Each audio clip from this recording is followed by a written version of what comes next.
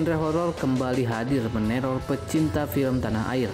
Kali ini, film berjudul Corin mengumumkan segera tayang di bioskop tanah air mulai 1 Desember 2022 mendatang. Film horor kedua dari IDN Pictures ini disutradarai oleh Ginanti Rona dan ditulis oleh Lele Laila.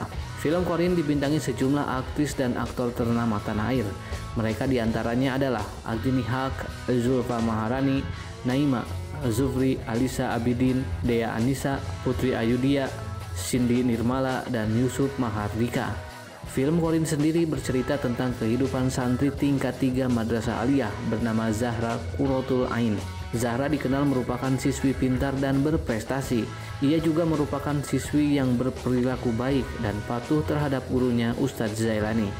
Untuk mendapat nilai bagus dan tetap bertahan di madrasah, Zahra rela melakukan apapun, salah satunya menjaga murid baru bernama Yolanda.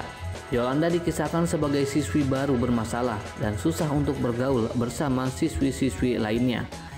Zahra pun mendapat tugas dari Ustadz Zailani untuk melakukan ritual pemanggilan jin yang mendampingi manusia dari lahir hingga meninggal, atau yang dikenal dengan sebutan Corin.